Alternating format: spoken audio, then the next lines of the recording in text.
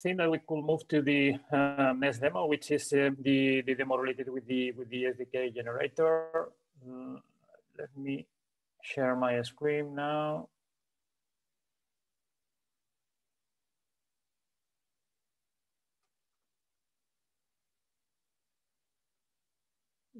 Okay, could you see my screen? Yes, we can see. Yeah. Okay. Thanks. Yeah. Let me continue this demo round with this demo related with the SDK, related with the SDK generator. Yeah. First of all, I would like to contextualize the demo using the mapping with our official reference implementation. This demo will be contextualized in the context of tax 4.5, which is related with the SDK general approach and SDK reference implementation. Yeah. Okay. Yeah.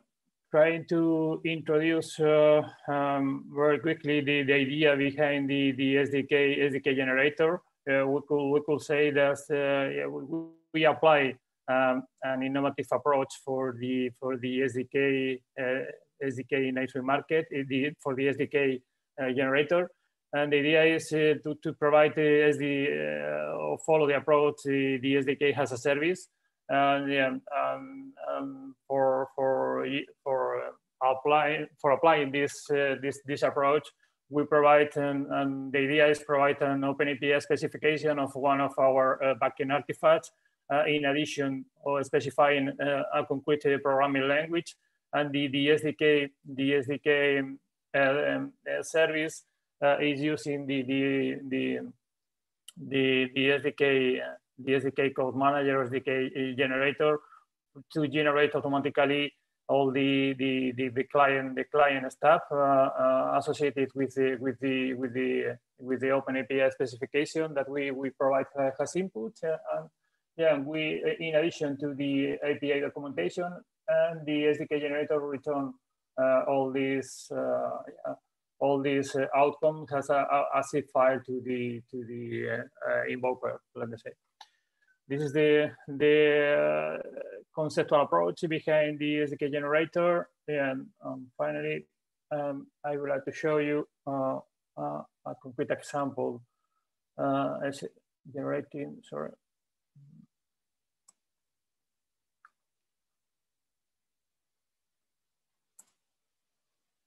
Okay, this is the REST API behind the SDK generator, and if you keep an eye here, you could see that we have let me say that is simple in terms of method, but is quite powerful in terms of outcomes. We have this method get supported languages just to the final user could check here all the languages that we are supporting. Yeah? We're still looking at the slides. Maybe you have to change to the other screen. Oh, sorry.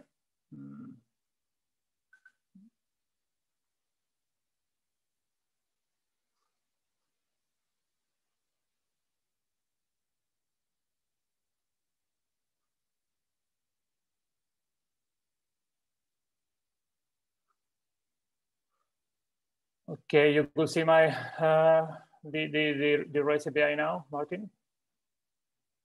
Yes, go ahead, please. Okay, yeah, sorry for this. As I was explaining, we have a couple of methods. It's simple in terms of methods, but it's quite powerful in terms of the outcome that the SDK generator is able to produce. In concrete, we have this method to get supported languages. And if we execute here, we could see all these huge list of programming languages that we are currently supporting in the SDK generator. And if we go to this method, generate SDK, and we try out here, for instance, we provide here Java, and let me go for this example. Then, and for instance, if we provide here, we have to provide the OpenAPI URL for, we are using here the OAuth of the backplane API, and specifying here that we want to generate the client stuff for Java language. If we execute here, what we are, okay, this is the output. Is the in concrete, this is the zip file that I show you previously in my slide. And if we open the zip file, we could see here all the client stuff associated to the OAuth file that in our sample was the backplane API open API specification. Always the SDK generator is providing for you all this the same instructor that is mainly provide the upon file or readme file, but the important is that the documentation for the generated client stuff.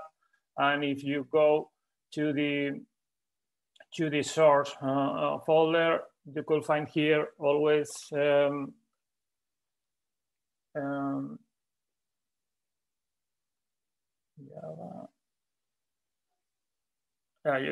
could see here the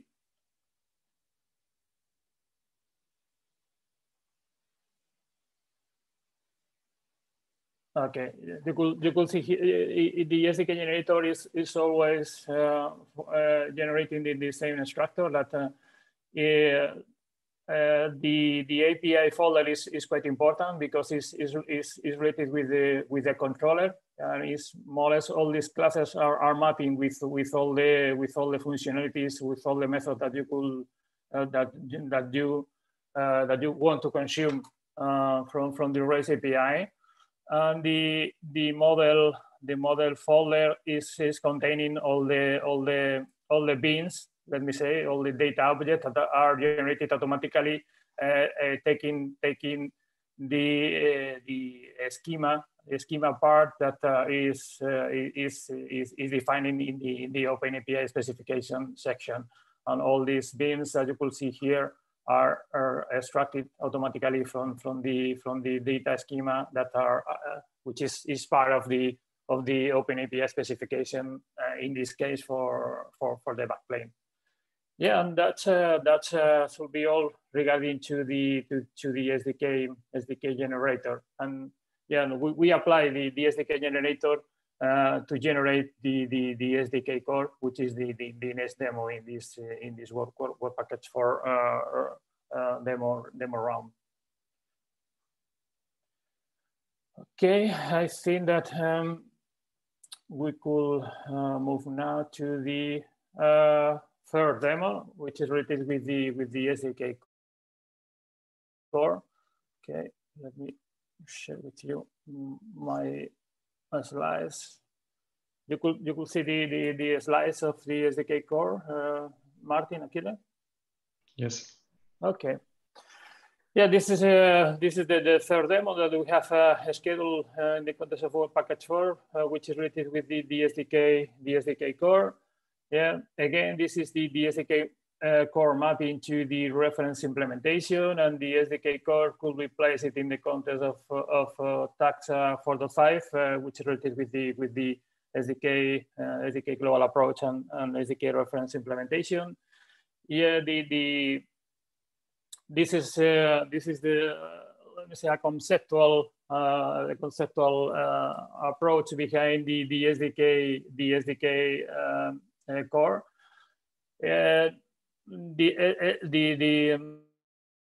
The SDK core is based on the Ansible pipeline, and as you can see here in the slide, we are using as a key pillar in this Ansible pipeline, the SDK generator. The idea is take all the OpenAPI specification of our let me say backend artifact and generate using the SDK generator and using this Ansible pipeline, all the client stuff for that the SDK reference implementation are going to need for consuming or for interacting with all these backend services in concrete with the backplane API mainly. This is the overview of the SDK core in terms of pipeline. Yeah, and finally, I would like to show you the complete demo of the SDK core, but I would like to show you first.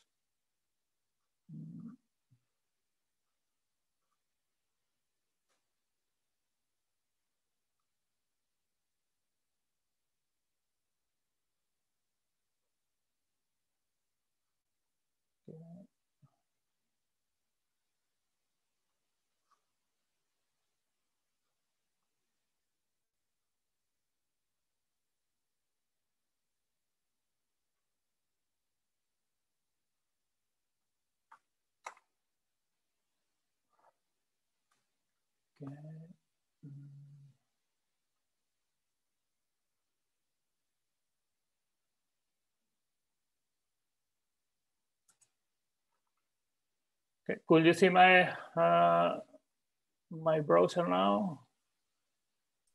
Yes. Okay.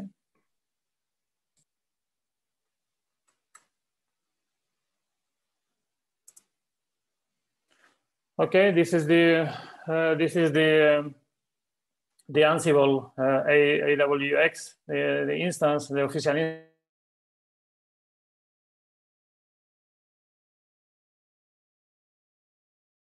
for supporting all the I3 market pipelines. And in concrete, in the case of the SDK core, first of all, I would like to show you very quickly the setup that we have for the I3 market project. We have several projects, each one of them associated with the deployment of a concrete artifact in I3 market.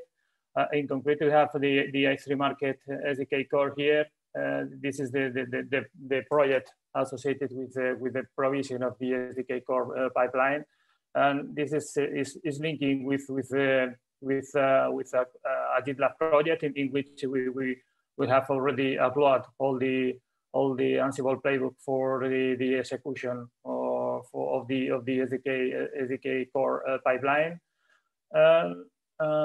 We have several templates. In concrete, we have a template for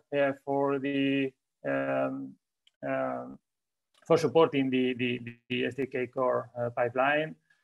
Yeah, and for we have in this template we are using for instance the concrete physical inventory for the I3 market that include our 4 physical nodes in the cluster. And if we run an execution, if we instantiate this template, we are going to launch a job which is going to execute all the tasks behind the SDK core. If we run here the SDK core, you could see okay, you can see here the execution of the different tasks that we have in the SDK core that are mainly related with the generation of the SDK client stuff. For in the last version, we are generating client stuff for the backplane for sure, for the OODC endpoint, for the verifier credentials, the data access API, and finally for the notification manager. And all the pipeline is in charge of the generate a couple of versions of the SDK core. And the first one is the JavaScript version, which which is using in the our pilot. And the second version of the SDK core is based on Java and is used has a library in the SDK reference implementation project.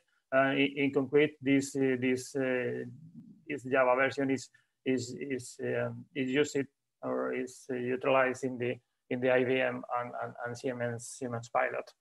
Yeah, the execution of the SDK core takes several minutes, and I think that yeah, maybe we could come back here to see the the job is finished successfully if you want. Yeah, and that would be all regarding to the SDK core demo. And now I think that it's time to the SDK RI demo. And maybe Kaiser, you could take the floor now and start with the SDK RI demo in concrete to show this short scenario related with the offering.